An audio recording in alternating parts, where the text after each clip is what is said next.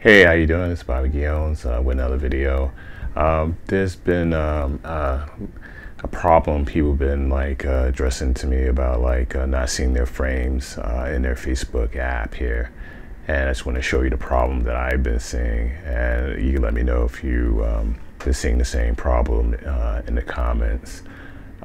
What's been happening is that you can create your frames in Frame Studio and you can get them approved, but when you go into the app and you check and you click on the little frame icon, people are not seeing it, and I'm not even seeing it. So I just want to show you what's been happening with that, and so if you're seeing the same thing, don't panic. I sent Facebook an email about it. Hopefully they email me back about the problem and what's happening. But again, I don't know why it's not showing the frame. It's the function's still there, but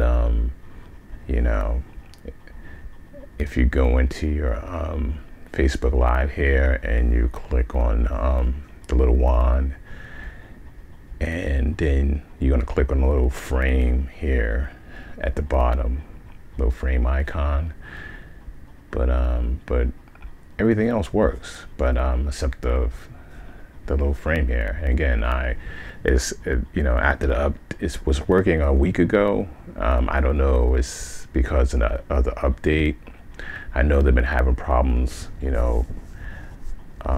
with this off and on with the green overlay over the video. That was a while ago, but now it's this. So again, I don't think they're getting rid of it, because if they got rid of it, they wouldn't even have the little frame icon, and I don't think they would have had Frame Studio still set up to set frames, so it doesn't make sense.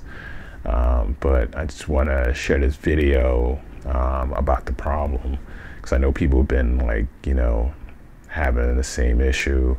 But I don't know if this is for all the phones, or it's just happening with Pacific phones. So but if you're having the same problem, I will just be patient, and hopefully Facebook will fix this issue, because I emailed them and I'm waiting back to hear about what the issue is and what the problem is, and if they're going to fix it.